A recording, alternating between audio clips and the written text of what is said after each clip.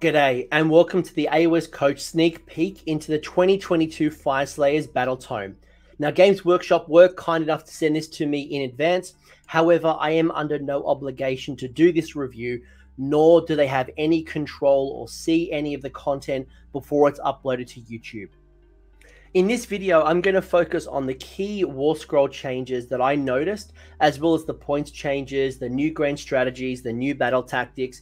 I will break it to you, there are no new battalions for you Fyreslayers folks, but if it makes you feel any better, the IDK players didn't get any either. To avoid making this video too long, I've separated the allegiance abilities, the artifacts, the command traits, the battle line options in another video, so feel free to watch that video either before this one or to go back after it. It's already available on the channel if you're watching this on the day of premiere. Now, you will find a book full of narrative gems, wonderful art. You'll see the Path to Glory rules if you're playing a Path to Glory campaign. You will see a detailed map of Akshi known as the Great Parch, and you will get a unique code that you'll be able to apply these new rules in your AOS app, so you've always got them on the go. So instead of spoiling the lore and telling you what happens, let's actually just get into the rules and see what is happening when it comes to the warscroll changes and the match play rules. There are 4 extra grand strategies to choose from in addition to whatever you're playing in your battle pack. Guarded Lineage will be completed if there is 1 friendly Auric Runefather and 1 or more friendly Auric Runesons on the battlefield. Defend the Lodge is completed when there is no enemy units wholly within your territory.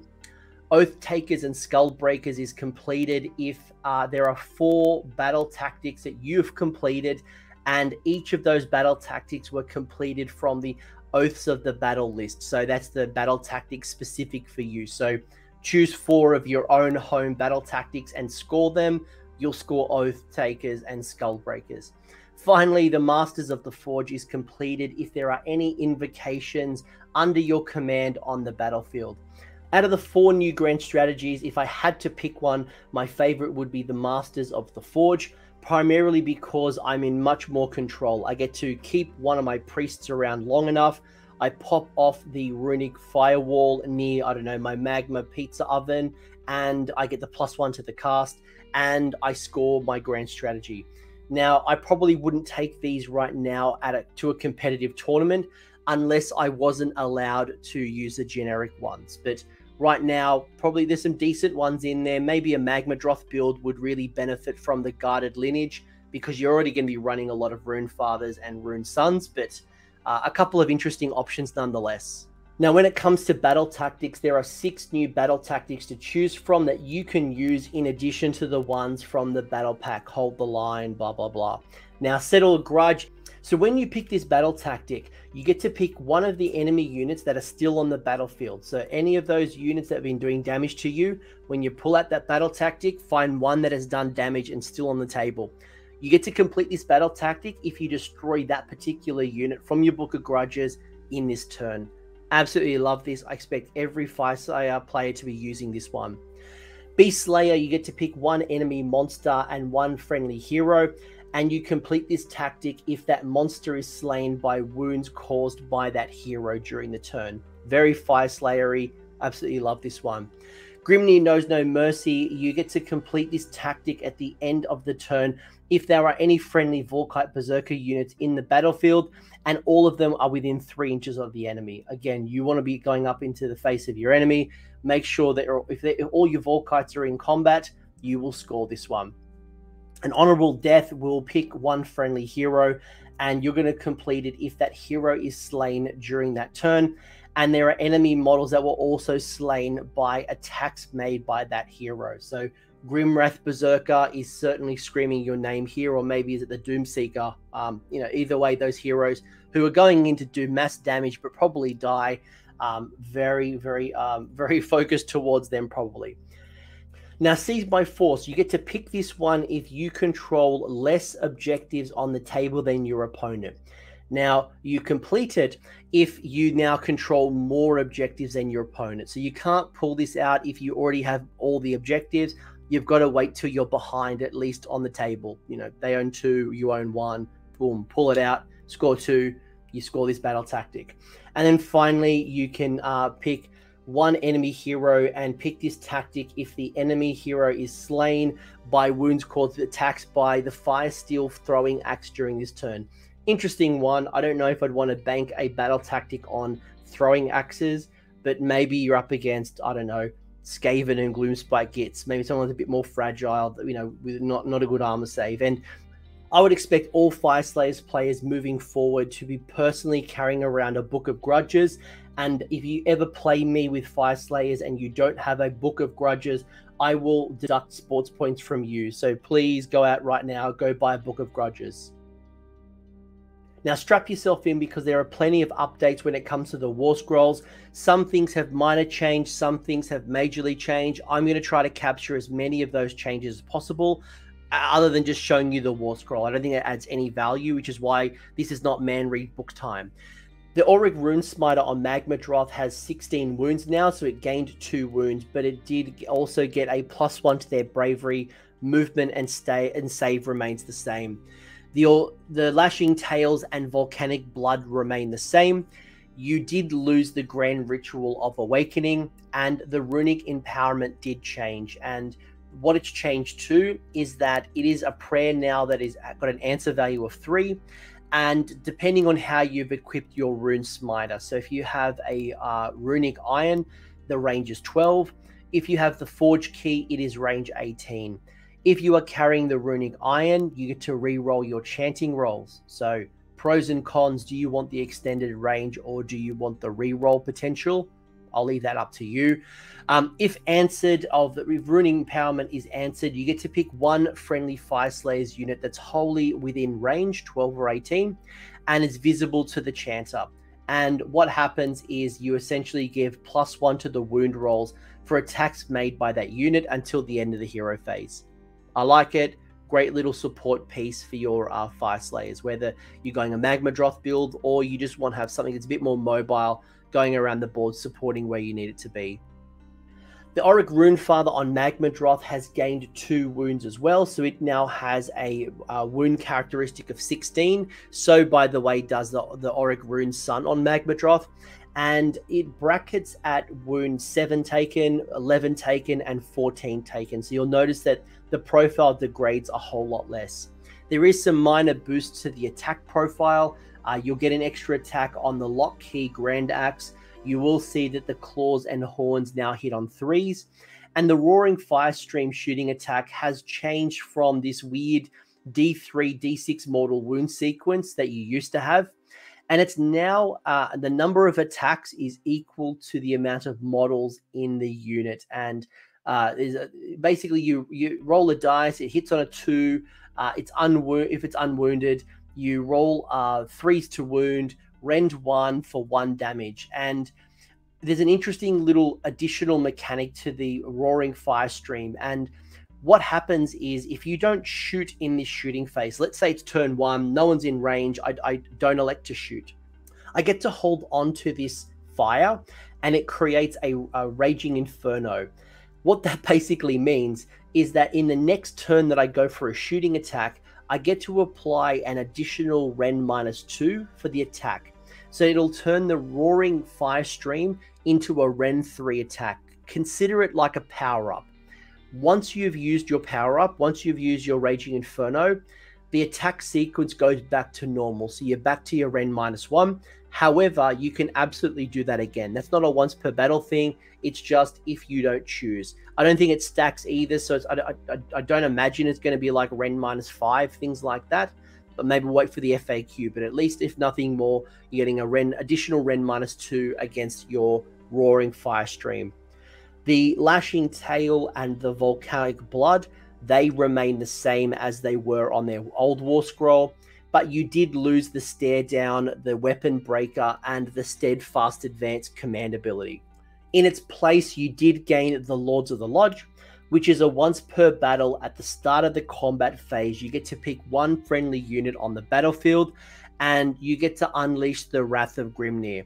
If you unleash the Wrath of Grimnir, until the end of that phase, you get to add 1 to the attack characteristic of melee weapons used by friendly Fyreslayers units while they are wholly within 12 inches of your Runefather on Magmadroth. So that's a nice little big base there, wholly within 12 inches, very generous +1 attack characteristic boost you're going to be giving out a good once per battle. Finally, when it comes to the Magmadroths, we do have the Runeson on Magmadroth. Now, the Wormslayer Javelin has rend -2 in shooting, which is awesome. I previously mentioned the Roaring Fire Stream, which is the same as the Runefather. The Ancestral War Axe has gained +2 attacks, and it's also getting a +1 to wound benefit from previous warscroll attack characteristics. The Worm Javelin is now 2 inches, so it actually went down from 3 inches down to 2-inch range. It did gain +2 attacks. It is now hitting on 4s, and it's now rend -2. So a little bit of a difference there when it comes to the Worm Javelin. The Lashing Tails, the Volcanic Blood are the same. The Molten Battering Ram command ability has been lost, so that ability is no longer there. And one of the changes that's happened on this war scroll in the wording is the Vying for Glory. So it's still there, but it's just been modified. And what it looks like now is if the unmodified hit roll for this attack that is made by a unit is targeting a monster, so should your Runeson be targeting a monster, and to hit, it hits on a 6. So if you hit on a 6, that attack will cause a number of mortal wounds equal to the damage characteristic, and then the attack sequence ends. So it's not going to have any effect on the mount. So depending if you take yourself the Javelin, you take a War Axe, or whatever your loadout might be, you will do mortal wounds. So maybe you want to take a weapon that has more attacks in order to trigger more of those 6s to hit as, you know, an ability. Obviously they don't hit on 6s, but the ability triggers on 6. So a couple of great options, and keep in mind this Auric Runeson on Magmadroth can be a battle line option. When it comes to support heroes, it's probably worth calling out that there is a new retinue rule. So your Auric Runefather, your Runeson, they had this thing called a retinue, where at the start of the first battle round, before determining who has the first turn, you get to pick one friendly Auric Hearthguard or Hearthguard Berserker unit to be the retinue of each of your Runefathers or Runesons. That's that rule. And then there's an additional rule that you'll find called the Royal Retinue.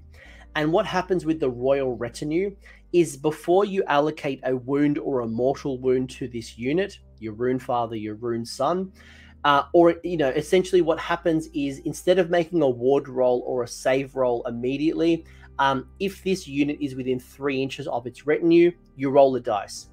On a 1 or a 2, that wound or mortal wound is allocated as normal to the Runefather or Runeson. On a 3+, that wound or mortal wound will be allocated to the retinue instead, to the Hearthguard Berserker, to the Auric Hearthguard. And we did mention that the Grimwrath Berserker could be a part of the retinue if that is the oath that it wanted to take. So there was another option there for you. The great news as well, something that was quite unique and surprised me, is if the retinue has a ward save, you are allowed, as a part of this bodyguard rule, to actually make a ward roll before allocating the wound or mortal wound. So I know some people were concerned about the ability to deflect mortal wounds and wounds from your heroes to your troops. So the Royal Retinue will be one way that you can get more durability from your squishier, smaller heroes. The Runefather has lost the Weapon Breaker, the Stare Down, and the Lodge Leader command ability, but in its place, it did gain some rules like Dauntless Assault and the Royal Retinue that I just spoke about, as well as the Lords of the Lodge, which was the ability that I just spoke about with the Runefather on Magmadroth around giving the ability wholly within 12 inches once per battle to, you know, all friendly Fyreslayers, the +1 attack characteristic. So again, if you're doing more of a foot troop, is it Greyfeared, whatever it was, you could also be tapping into that ability. When it comes to the Runemaster, it did lose the Holy Seeker rule. It did gain a High Priest of Zagrim, as well as the Wise Council. So Volcano's Call has changed. It's still a 3+ to prayer. You still get a reroll for the Runic Iron. And the rule has changed a little bit that you get to pick a terrain feature wholly within range, and you get to roll a dice for each model within 1 inch of the terrain. On a roll of a 6, it does a mortal wound. I'm pretty sure that was the old rule. It's still there. Nothing is lost there.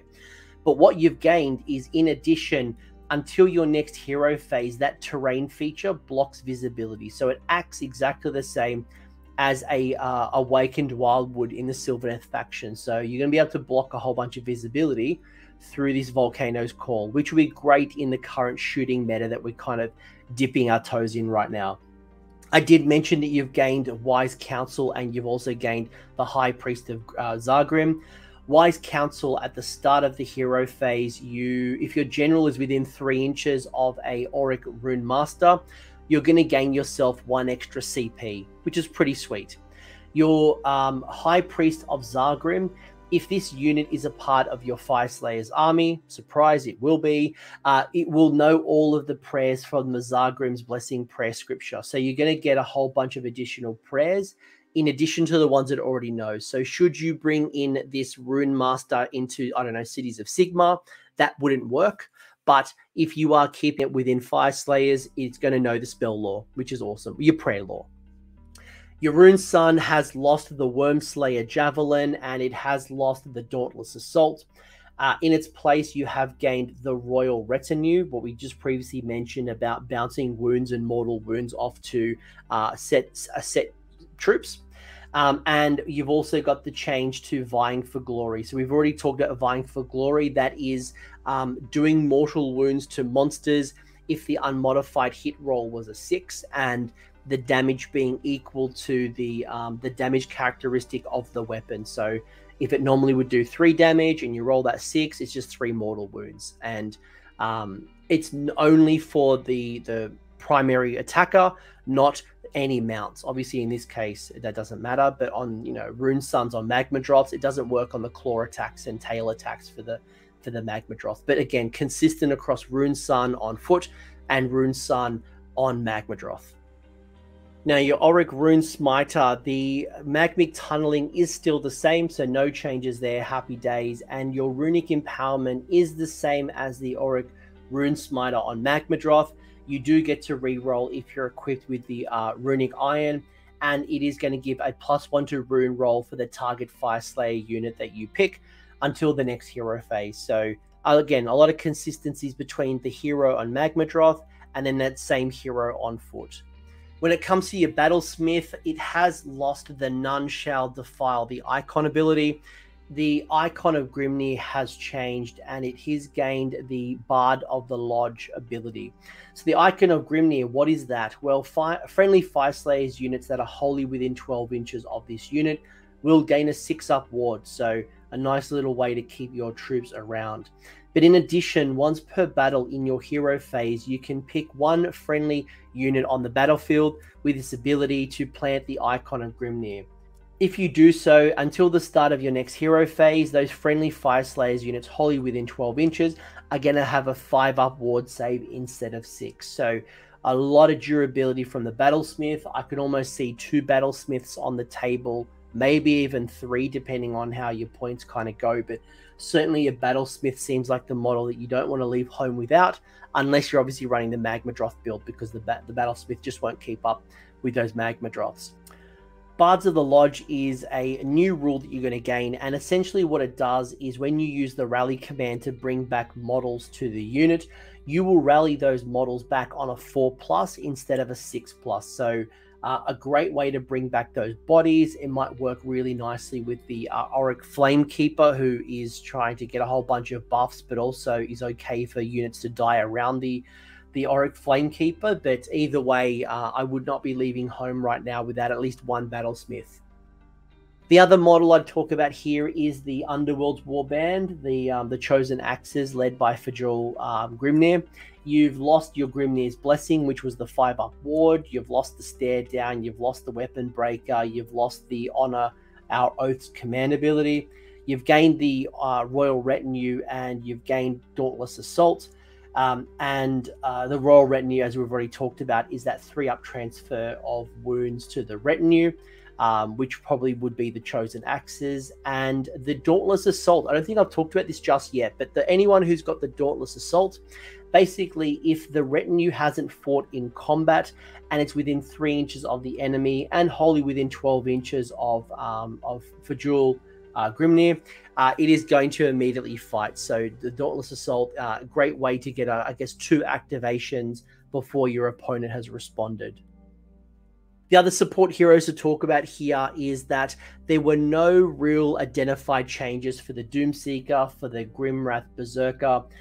They both were pretty consistent with what we saw from the update in Broken Realms Be'lakor. The Auric Flamekeeper is the same as what it was in Fury of the Deep. So that was that limited edition box that came out about a month ago. I'm not going to repeat myself because this video is probably already going to be too long. If you haven't seen the rules for the Auric Flamekeeper, do check the link that I've just posted above in this video, and you can go watch my review and talk about the Flamekeeper to see its rules. But otherwise, if you've already seen it, no changes. You don't need to worry about it. It is what it is. Speaking of no changes, the same is true for your Hearthguard Berserkers, your Auric Hearthguard, your Volkite Berserkers. They are the same as what was updated in Fury of the Deep. Now, a couple of key changes I will call out. Again, if you want to see what those changes were, go watch my video on the Fury of the Deep. I break it down. I've got the rules here on screen, but if you want more meat around that bone, go watch that video. The key to this change probably would be the fact that the Volkite Berserkers do have 2 new war scrolls. So instead of it being 1 unit with multiple options, there is the Volkites with hand axes, and there's Volkite with sling shields, and they are pointed differently. Otherwise, I've called out some major ones on the screen. Go watch my video if you want more information. Now, when it comes to the invocations, they are remaining the same as what they were on Warcom. So if you've been playing with invocations, or if you've seen them on the Warhammer community site being updated for 3rd edition, it is still the same.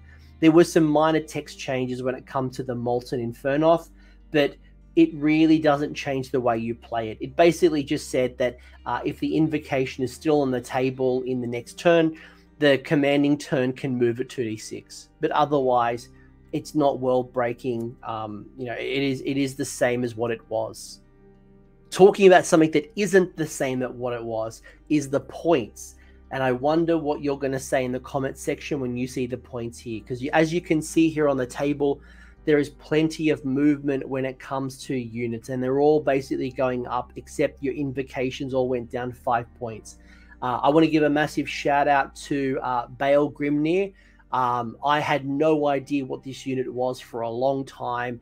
A couple of Google searches, and I found myself in a White Dwarf expansion from like 2018 or 2019, where there was this named Magmadroth hero, his Fjul-Grim on Flamespitter. So either way, long story short, that model is not in the Battletome, nor does it have points. So we can assume RIP, not around anymore.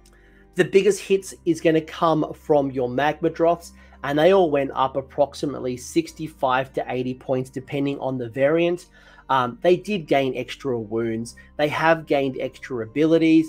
I think Magmadroths are definitely stronger in this particular Battletome versus the last one. So don't completely freak out that the points went up. They were probably cheap as chips. They're probably now fairly pointed, give or take. They might go down, they might go up slightly, but I think they're relatively fairly pointed now for what you get from them.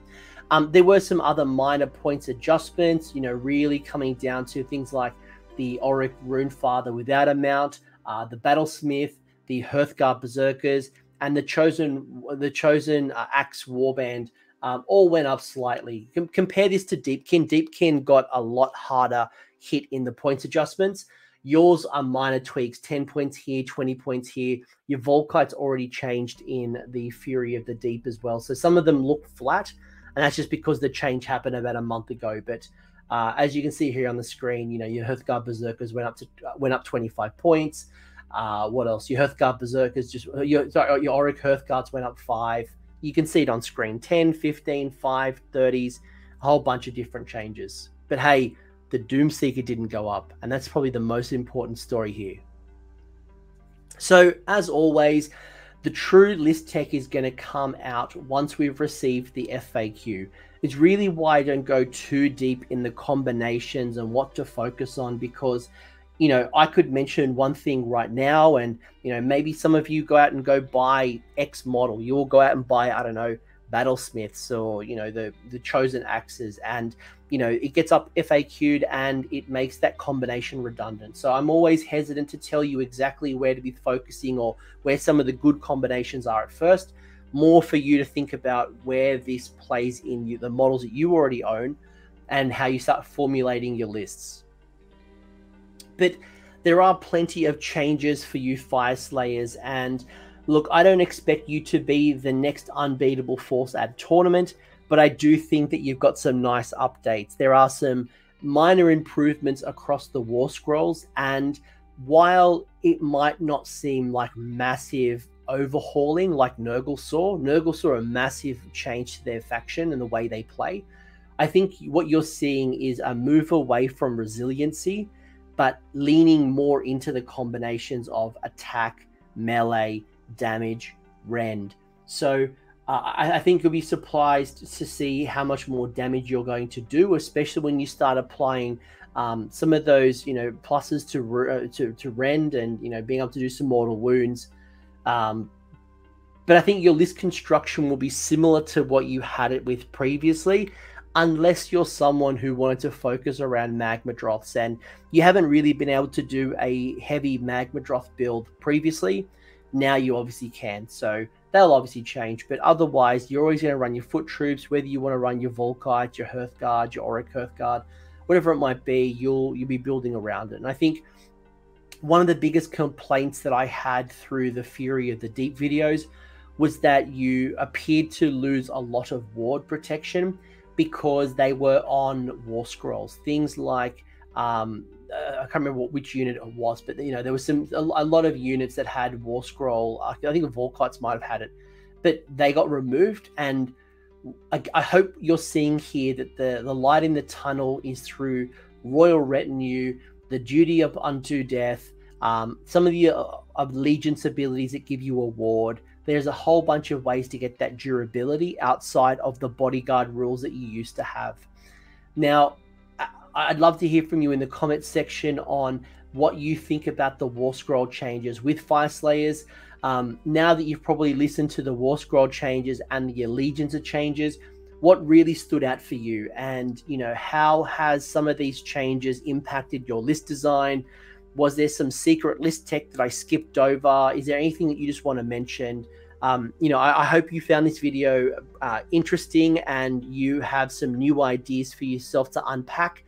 And I will be booking a whole bunch of videos with expert Fyreslayers players, people who have gone to tournaments and top 10, top 5, people who know their stuff, and we'll have some good discussions on how they're looking at these new rules and planning to make the most of it. Thanks for sticking around until the end. I hope you found that video interesting and you walked away with a few new ideas. If you did, I would appreciate it if you hit like on the video, as well as left me a comment. Let me know what your thoughts are in the comment section below. The conversation will continue over on Discord, so link is down below in the episode description if you want to join the Discord and continue the Age of Sigmar conversation. I want to give a massive shout out as well to these absolute bloody legends, these champions who have continued to support me through Patreon or YouTube members. That is going directly into supporting the maintenance and the growth of this channel. So thank you very much, guys. Much appreciated. And until next time, roll more sixes.